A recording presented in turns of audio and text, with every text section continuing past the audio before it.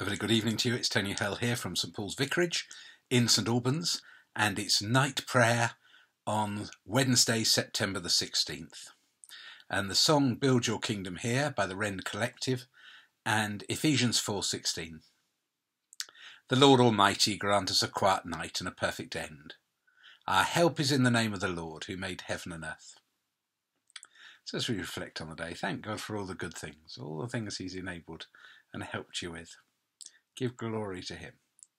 And where there's been pain or failure or not having a big enough vision of God, not perhaps being creative in ways he'd love us to be. Most merciful God, we confess to you before the whole company of heaven and one another, bringing it right into the light, where we've sinned in thought, word and deed, and in what we failed to do. Forgive us our sins, heal us by your Spirit, and raise us to new life in Christ. Amen. Receive the forgiveness. It's all available for us. And the difficult part of all this is bringing stuff to light. And it's living in the light. But God has forgiven us already in Christ. But it's appropriating that and bringing it into life and dealing with anything that arises from it we need to sort out with people, that we can live well. Before the ending of the day, Creator of the world, we pray, that you with steadfast love would keep your watch around us while we sleep. From evil dreams defend our sight, from fears and terrors of the night. Tread underfoot our deadly foe, that we no sinful thought may know. O Father, that we ask be done, through Jesus Christ, your only Son, and Holy Spirit, by whose breath our souls are raised to life from death. The song, Build Your Kingdom Here. Build your kingdom here, let the darkness fear. Show your mighty hand, heal our streets and land. Set your church on fire, win this nation back, change the atmosphere. Build your kingdom here, we pray. Come set your rule and reign in our hearts again. Increase in us, we pray. Unveil why we're made. Come set our hearts ablaze with hope, like wildfire in our very souls. Holy Spirit, come invade us now. We are your church and we need your power in us. We seek your kingdom first. We hunger and we thirst. Refuse to waste our lives, for you're our joy and prize. To see the captive hearts released, the hurt, the sick, the poor at peace. We lay down our lives for heaven's sake. We are your church and we pray revive this earth. We're praying for revival. Build your kingdom here. Let the darkness fear. Show your mighty hand. Heal our streets and land. Set your church on fire. Win this nation back. Change the atmosphere. Build your kingdom here, we pray. Unleash your kingdom's power, reaching the near and far. No force of hell can stop your beauty changing hearts. You made us for much more than this. Awake the kingdom seed in us. Fill us with the strength and love of Christ. We are your church. We are the hope of earth. Build your kingdom here. Let the darkness fear. Show your mighty hand. Heal our streets and land. Set your church on fire. Win this nation back. Change the atmosphere. Build your kingdom here. We pray, change the atmosphere. Build your kingdom here. We pray, let's win this nation back. God's kingdom is advancing and there are changes, and there are changes in society. There was a conversation I think Tom Wright had with someone who was an expert ancient historian, although not a Christian, and they both agreed that the Roman Empire was incredibly cruel. You went for entertainment to see animals fight animals or animals kill people, the gladiators. And the kingdom has advanced, but not as much. And the church is the way it advances. It's through Christ's body. And we need to pray for more power for the church. I feel often in our atmosphere we think the world is in the ascendant and the church has got to stand firm. And there are times when that's true. One of the letters to the 7 churches in Revelation was of a people who were doing well just to stand against the tide. But actually I think God's kingdom can be rolled back. Our world doesn't have all the answers, and in this time it's shaking. And so there's a real thing of the church arising. And in this song it says, we seek your kingdom first. Actually, that's quite a challenging thing. We hunger, we thirst, refuse to waste our lives, for you are our joy and prize, to see the captive hearts released, the hurt, the sick, the poor at peace. We lay down our lives for heaven's cause. We are your church, and we pray revive this earth. We pray change the atmosphere. Build your kingdom. And Paul, as he dies, has also big vision for the church.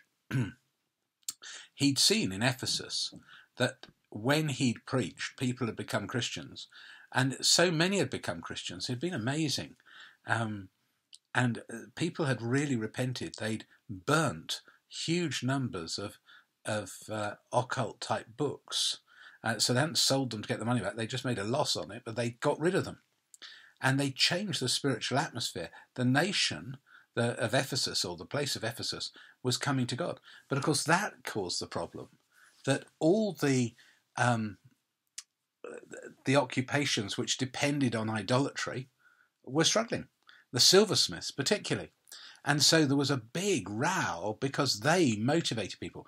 A bit like I hear now with climate change, when fossil fuels are in the under the lens and should diminish.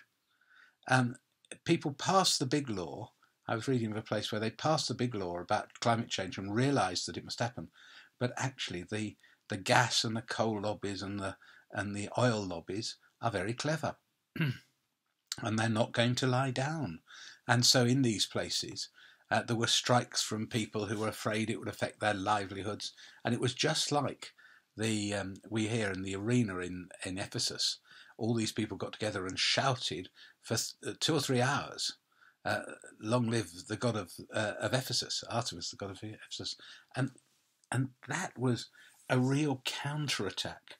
So in this taking of the nation, the devil plays sneaky. It's like with the smoking. It was quite clear, wasn't it, with smoking, that it was a bad thing. But they developed a PR firm based on the fact of just sowing doubt. And they sent people out and they sowed doubt, so that smoking carried on being advertised and being thought a good thing, probably for, was it 30, 40, 50 years after it was known it wasn't?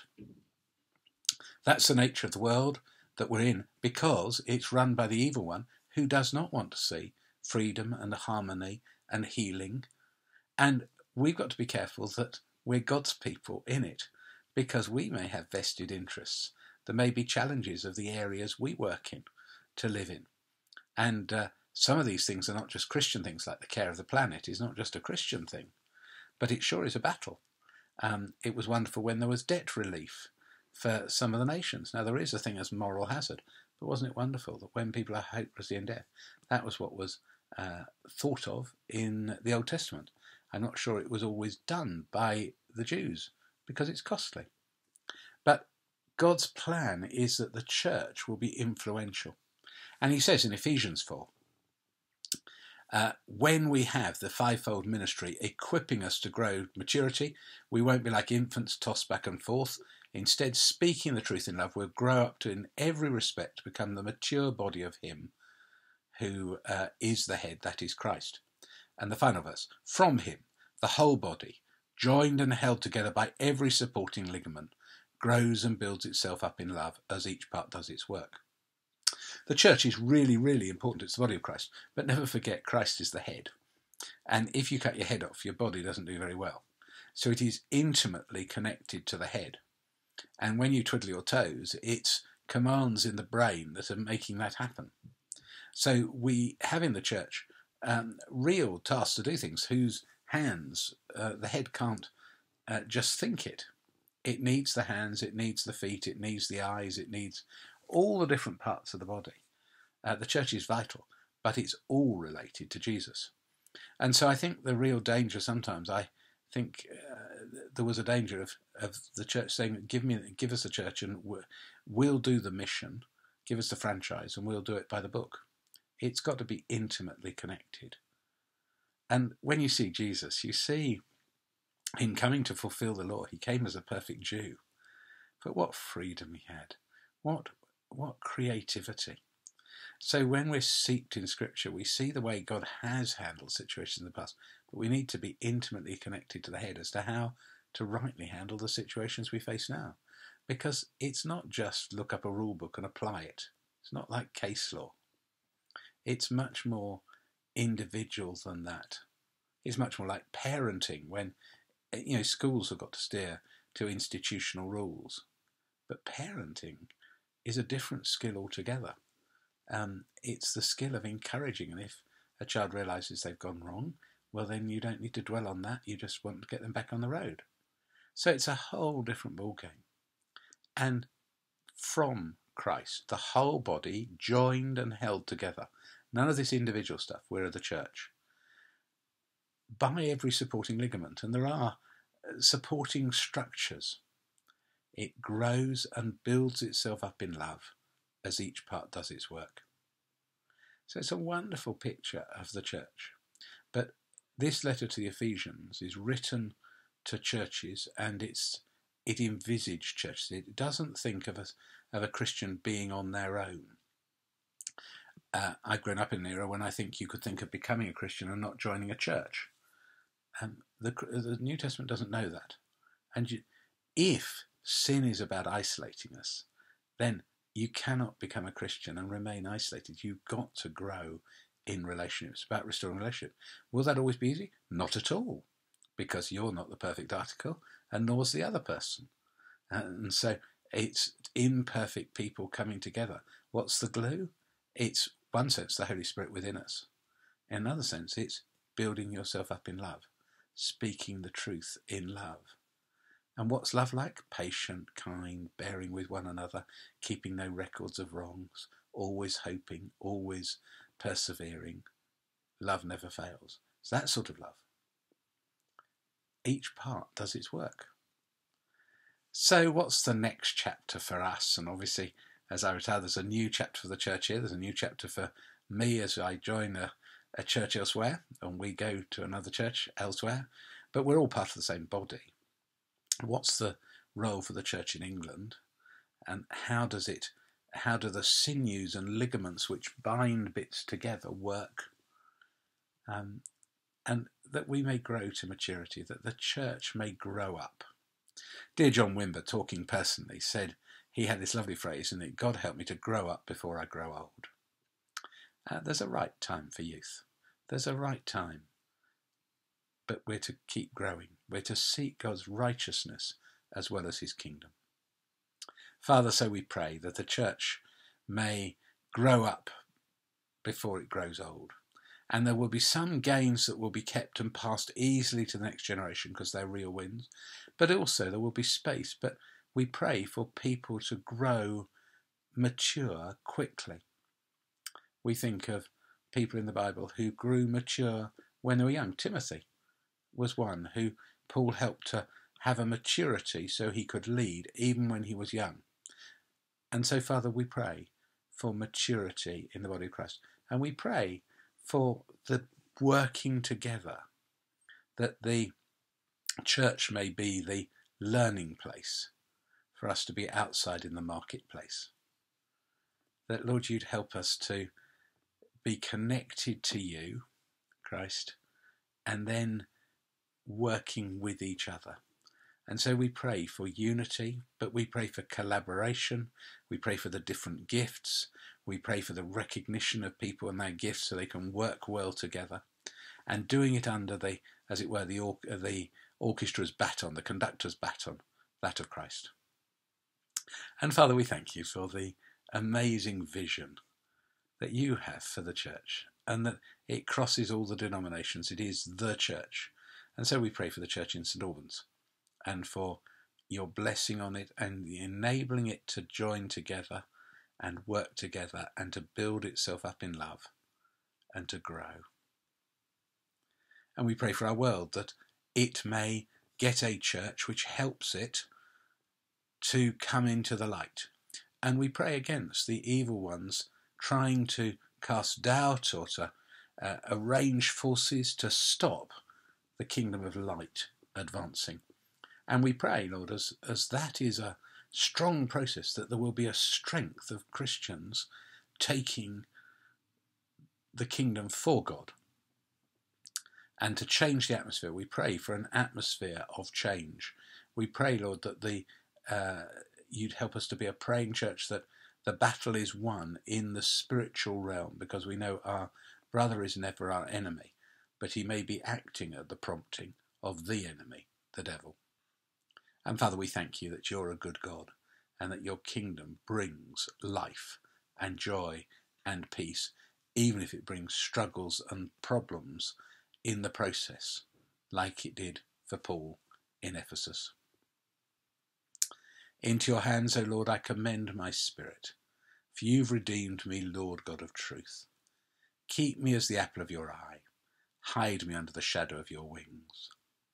Almighty God, whose only Son has opened for us a new and living way into your presence, give us pure hearts and steadfast wills to worship you in spirit and in truth, through Jesus Christ your Son, who's alive and reigns with you in the unity of the Holy Spirit, one God, now and forever. Amen. In peace we'll lie down and sleep, for you alone, Lord, make us dwell in safety. Abide with us, Lord Jesus, for the night is at hand and the day is now past. As the night watch looks for the morning, so do we look for you, O Christ. And so go forth into the world in peace, but be of good courage. Hold fast that which is good. Render to no one evil for evil. Strengthen the faint-hearted. Support the weak. Help the afflicted. Honour everyone. Love and serve the Lord, rejoicing in the power of the Holy Spirit. And the blessing of God Almighty, Father, Son and Holy Spirit, be among you and remain with you always. Amen. That is a Pauline blessing from 1 Thessalonians 5, as he's signing off to a new church. What a wonderful blessing it is. So may God bless you, and go forth into the world in the power of the Spirit to make changes, to have an impact for his kingdom. And God be with you. Joy and stamina to you. Every blessing. God be with you. Bye-bye.